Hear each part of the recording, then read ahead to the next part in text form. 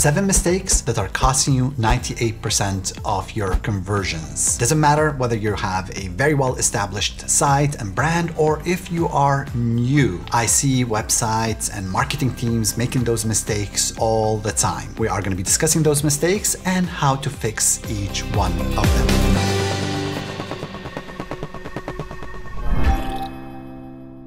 Hello everyone, this is Khalid with Invesp. This channel is all about helping you improve your site conversion rates so you can make more money online. Now we do that by sharing the best tips, strategies, and tactics on how to do that. If you are new to the channel, I'd love for you to subscribe and of course like and comment. Let's jump right in. Number 1, the catalog website. You know what I mean. Every day when you go check your mailbox, you receive a whole bunch of mail that you don't really care for. Some of that is paper catalogs that get sent to you in the mail. Now, unfortunately, what some e-commerce companies have done is they've taken their paper catalog and they transformed it into the online version of that catalog. So what you end up with is a website that has no spirit, nothing that stands out and tells visitors why they should buy from this particular store or why they should buy right now, right this second. Now, as you browse through the internet for the next couple of days, I want you to keep that in mind as you go from one e-commerce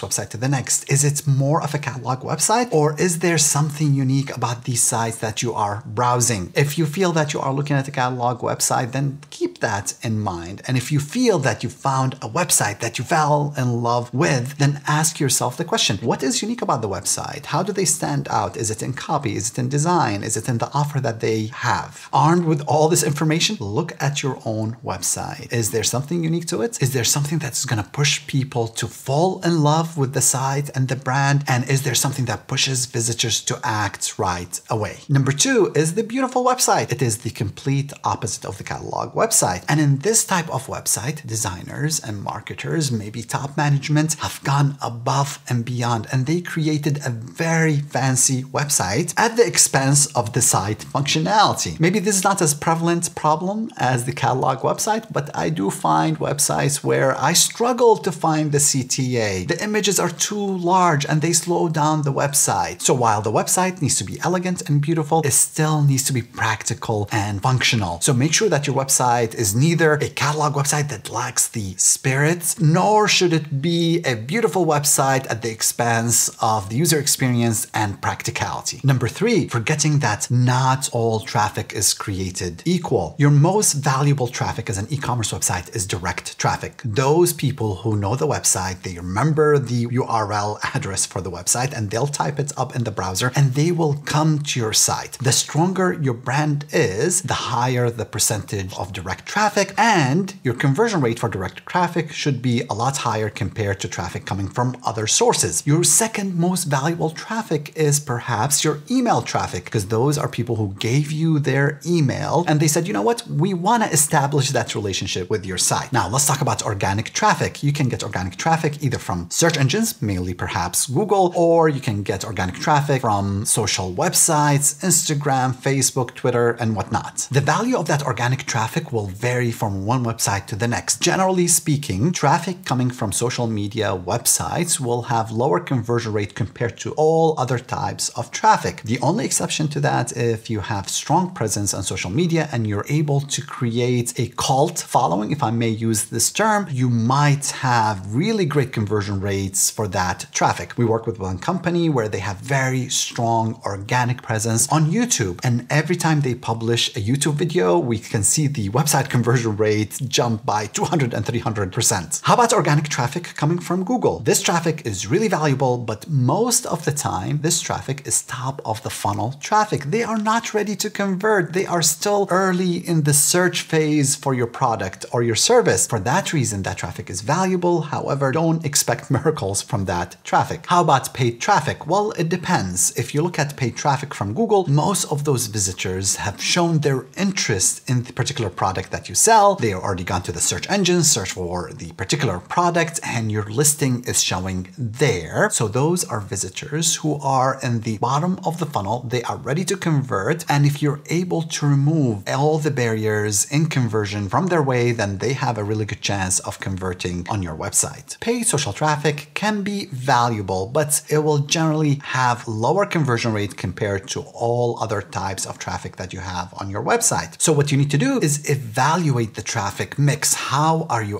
allocating your marketing budget between these different channels, understanding that you need to continue feeding the beast, you need to be spending money on SEO, you need to be spending money on social traffic, and at the same time, you need to get instant sales. You need to be generating sales today and tomorrow. So have that right mix. Usually we like to spend 80% of the marketing budget on acquiring new customers and 20% on social traffic, organic traffic that helps us build the brand and invest in bringing future sales for the brand. Number 4, continuity. Every time somebody sees a message about your site, about your products outside of your website, they might see it in an email, they might see it in a post on social media, they might see it in a Google organic results. That post, that listing is making a promise to the visitors. When they click and they land on your website, you need to maintain continuity. If your email is promising them a certain discount and then they click on that email, then the landing page should mention that same promise to the visitors. It is telling them that you are in the right place. Yes, you clicked on the right link. Yes, we do have that special offer. By maintaining continuity, you're able to gain the visitors' trust and you will tell them, yes, continue your journey on our website. Number 5, websites fail at the grandma test. Here's a problem that most e-commerce websites struggle with. They do not look at usability for the least sophisticated users. Think about your website. What do you expect your visitors to do? Maybe you have an e-commerce website that sells apparel. So I expect visitors to come in, land at a particular page, maybe go to my collection pages. They'll use some filtration to find the right product, click on the add to cart, and then go through the checkout. It sounds very simple, but in reality, we fail at providing visitors with the information that they need in the different steps so they can continue with the checkout process and actually placing an order with our website. What I like to do is find somebody who is older, don't mean to offend anybody, but find somebody who is older, bring them a laptop, or maybe you bring them an iPhone or an Android device and ask them, hey, can you take a look at my website? Can you search for maybe a red skirt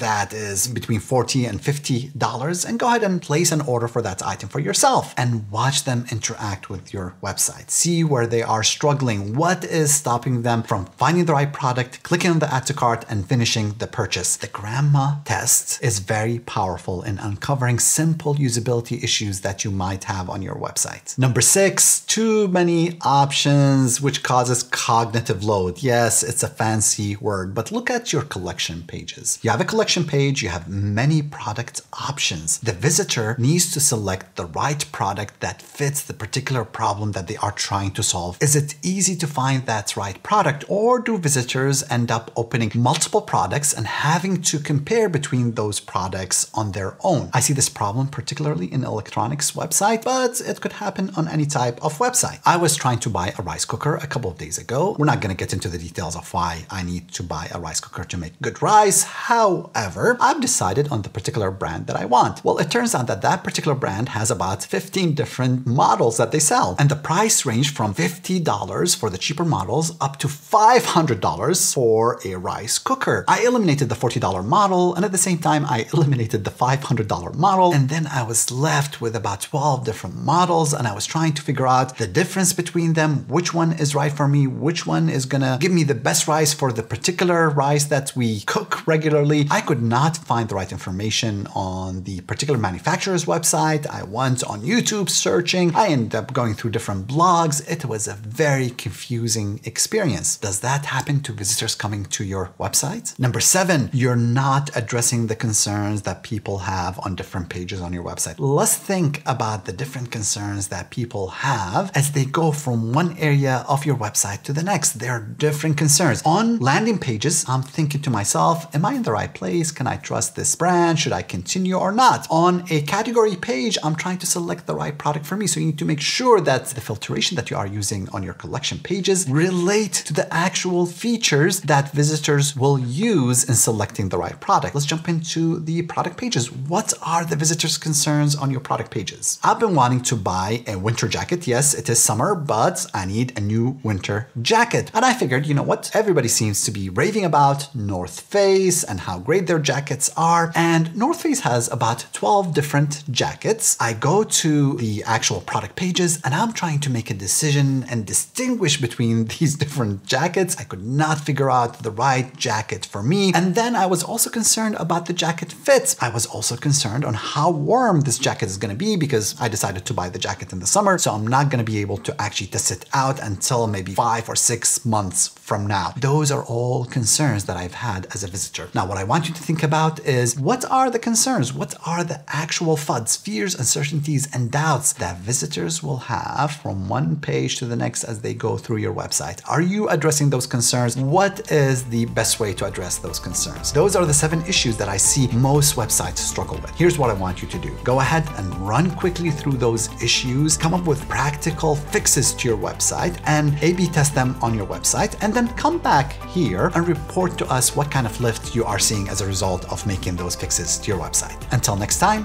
happy testing.